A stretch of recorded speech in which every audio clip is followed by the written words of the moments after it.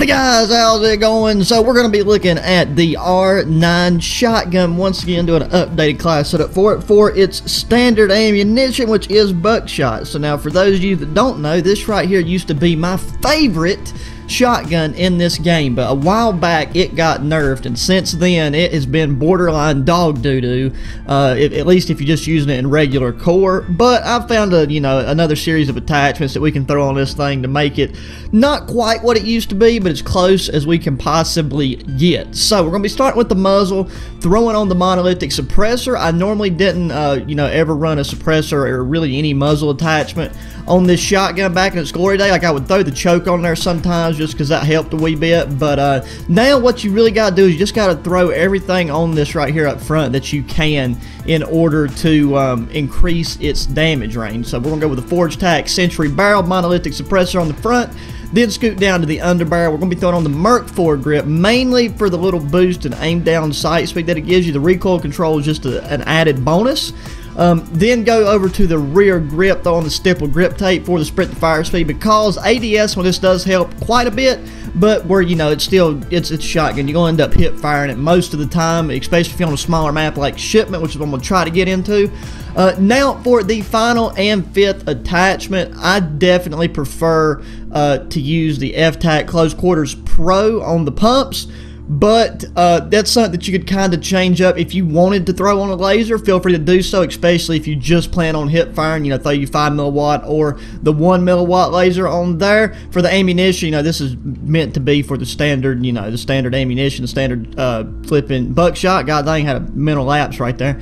And you definitely don't need the tube extensions, because this bad boy already has 14 in the do-jig there, so don't need any of that. You could throw in sleight of hand, but I found where you've already got so many rounds with this, where it's that dual tube, over under dual barrel design, it's more than enough to handle most everything you need to. Then you can just kind of step aside and reload whenever you get a chance. So yeah, like I said, we're going to be going with the F-Tac Close Quarters Pro for the pumps, and that is how we're going to run this bad boy. And that's like, from all the combinations that I've tried here over the past couple matches and stuff, this is the only one I've found that brings it anywhere close to what it used to be. Now for a full class rundown, if we hop in a match, we got the R9 shotgun setup like I just showed you guys. We got the Renetti set up in burst fashion. For the secondary, for purchase, we got EOD, Ghost, and Amped. For a lethal, we got a frag grenade, and for a tactical, we got a stun grenade. Well, lucky us, we got Shipment Domination on the first try. Like I said, we are in core, but I will say this: if you are looking, to get this shotgun gold, or you're just working on the camo grind in general, I would definitely recommend going ahead and just playing hardcore, because it'll make your life a whole lot easier. Jesus Christ, bro, what just happened right there? I got frozen the Matrix. I mean, look at that, bro. Back in the day, one shot to each one of them pussies would have killed them, and now it's like you have to double shot people right up close. Now right there, that guy was already wounded, but that's kind of what led to that. So ADSing does help a lot. But especially on a smaller map like this, ADSing can be really a big inconvenience, and since you have to throw on these other attachments to really boost your range, it hurts your ADS time a lot. So that's why we went ahead and threw on pretty much the three most useful and beneficial ADS attachments that we can, bro. Oh my god, mate. It's gonna look, like you said, makes me look so bad, but this packet loss and flipping ping and garbage. But anyways, like I said, there's enough complaining across all my videos to make up for about 10 people when it comes to the internet issue. But even with this, we should still be able to manage about even. But when it comes to Shipment Domination, when it comes to Shipment in general, regardless if you're playing core or whatever, a lot of games more than not end up being around the even ballpark regardless, just because of spawns and stuff. At some point you'll end up dying to getting shot out of spawn 3 different times. Look at that, bro. My buckshot froze mid-air. You can count every pellet out of it. But that's just how the cookie crumbles, mate. That's just how the cookie crumbles. Yes, baby, touch the sky. Sky's the limit, girl. Go for gold. Okay, let's throw this over here. See if we just wait out for these guys. We'll hop on B. I need to just quit throwing stuff, because that's caused me to get caught with my pants down. Let's take and hit him. Well, 1 minute he's 20 yards away from me, the next minute he's sticking his thing right in my mouth. So at least if he does it again, I swear I'm gonna bite down on it. What just killed me? What just killed me? Why is my ping spiking that high? Jesus Christ, and we are getting triple capped right now. Actually triple capped. I'm just, look, I got all these rounds. I'm just going to just spray down this alley. I'm going to keep her going. That guy, he just stepped right on top of me. That's what you get. I blew both your kneecaps out, pussy. Okay, let's reload. So that's the only thing that, you know, can take a hot minute on a map this size when, you know, like I said, with spawns and everything. People are going to come up in here and just be stepping on you every 2 seconds. I'm like, the fact that we're playing, what? I just power slided, mate. And it went and retraced me back to my original position. So, okay, let's reload right here, these guys. Somebody's bound to come through this shipping container right here. Is that an enemy? I really can't tell. No, that's a teammate. Whenever, you know, you get the stuns or whatever up on you, it just dicks your vision up to the point where you can't see what's in front of you. But we got a UAV for our teammates, so by God, we're contributing something. And we're positive, too, so it's not even that. That body just got absolutely yeeted. I don't know if y'all have seen that. It happened pretty fast. If you didn't, I highly recommend going back and replaying that, because that was pretty funny.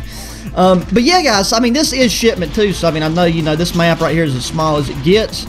So, well, actually, no, you know, what is Aquarium, Atrium is a lot smaller, so some of the gunfight maps are actually smaller, you know, if we're going to be technical about it. But in terms of, you know, your standard multiplayer maps, shipment's about as small as it gets, so, you know, it's a best case scenario. You know, if you're working on shotguns, especially this one, and you just want to stick with the core, then make sure you take advantage of this Shoot the Ship playlist. It's active right now because, you know, Season 5 is only, what, like, I think at this point, at the time of recording, it's 8 days away, 7 days away, something like that.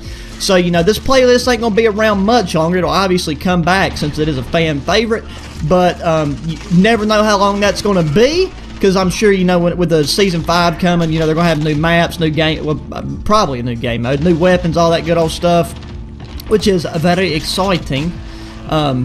But if you're on that camo grind, now's the time to really, you know, be grinding on the Shoot the Ship playlist. But yeah, so let's see. Okay, now we got to be negative. Now we went and got slippity slapped, like 10 different flavors of vanilla, just right out of the spawn the past 3 go rounds right here. Oh, there we go. In the back. At least we got one of them for that. See, that guy just spawned right behind us. That's how it goes. It's really frustrating to me whenever I get spawned in, like, complete separate corners of the map, and, like, you know, like 3 or 4 times in a row, and I still end up getting killed by, I mean, it's normal Nelly to just, can I speak English, bro? That's why I don't do anything in the morning. It takes me like 5 hours to actually wake up. Like, I'm on my 2nd cup of coffee, so, you know, that really expedites the process and kind of boosts the mental speed. But, you know, it's still early. It's just I'm going to be gone for the majority of the day, and then as soon as I get back, I should be recording a new video for the ProCaliber shooting channel regarding my Inside the Waistband Bravo concealment holster.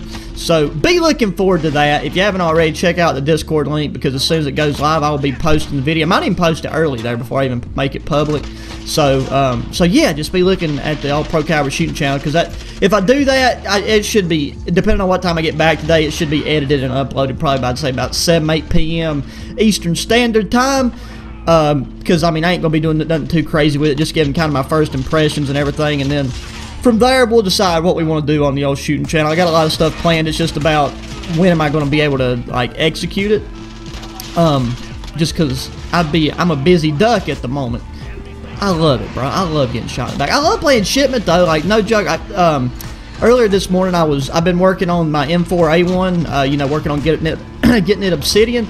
And second match on of the morning, hopped in shipment, went 95 and 52, which KD-wise, that's nothing crazy, but, you know, a nice 95 kill game right off the rip in the morning's a good way to start your day, at least if you ask me. It's just so frustrating whenever you lag and you don't even know what killed you. I mean, obviously, I've seen it, you know, I got killed by MP7 right there, but the fact that I didn't even know who my attacker was, it just hurts my feelings, mate. It really does. Please don't let that come in here. We're going to tag him up. We've bound to got God knows how many assists right now. And I'm just frozen place. Frozen in time, baby. That's what I'm talking about. Got to get the Tesseract, travel back in time just so we can kind of try to save. Yeah, I don't even look. Let's look at the watch real quick. I guarantee no can look at that. Now we are nice, hot, and negative. That's like, we're going to pretend it's opposite day and those numbers are going to reverse one another.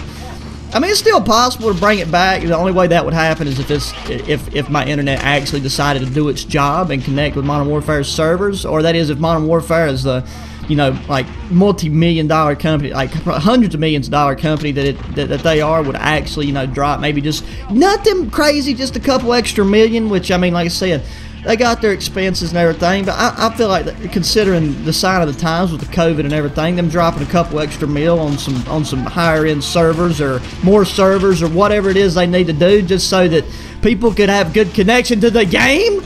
You know, I feel like that shouldn't be that big of a deal, but apparently it is, because, you know, their servers are trash, or at least something about their servers and the servers my internet company uses just not yeehaw one another whatsoever.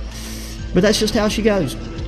And this game right here ain't too far from being over. And there we go. Okay, okay. I feel. Never mind. I was about to say it feels like we got a nice little section of something right here, but we really don't. It's just about catching those couple seconds of smoothness at the right moment, like right when it happens. Boom. Get off my toaster's peni, baby. Is that guy still? Oh my God, they're all playing patty cake over at that barrel. Let's hit him with the old Granada. See if we can snag some of them. Not even a hit marker? I disagree, gang.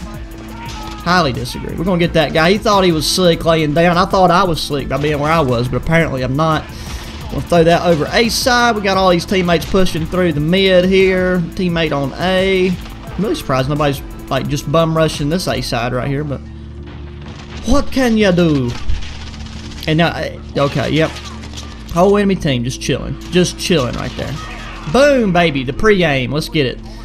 It's just like whenever you got a shotgun like this, you really shouldn't have to pre-aim, and you know, back in the day you didn't with this shotgun. I mean, you could stand back here, and I mean, I kind of get why they had to nerf it in a way, but I mean, in my opinion, the back end, it really wasn't that overpowered or nothing. It was just one of the better shotguns. And I mean, now the 680 with slugs or anything is just, you know, the dominant one. But you could stand like at the back of the map and like on this map and like two-punt people with a standard doogie, and like if they was head camping on barrels or anything. I'm just shooting. I don't even know what to do anymore. Thank God this match is finally over. Whoo, there we go. Yeah, defeat. That's what I love to see. Give me the D, baby. Score limit reached 96 to 200. Didn't even make it to 100. My team is a absolute textbook definition of a unit. Okay, that guy right there might be having the same idea as we do about, you know, trying to get his M4 Damascus or whatever. Even the kill cam's laggy. But anyways, guys, there you go. There's your updated R9 class setup for your regular shotgun. I promise you it's good. You know, like, you know, if you got solid connection, you'll really enjoy using it. But once again, if you're going for gold with it or whatever, then I would recommend hopping into hardcore, because it'll make your life a lot easier. And then, you know, one tapping people and stuff is, you know, it's almost a given, even if some pretty, you know, long ranges. So that's it for this one. Once again, be sure to check out the shooting channel. Links down in the description, because a video will be dropping on there later this evening. A new video will be dropping there later this evening.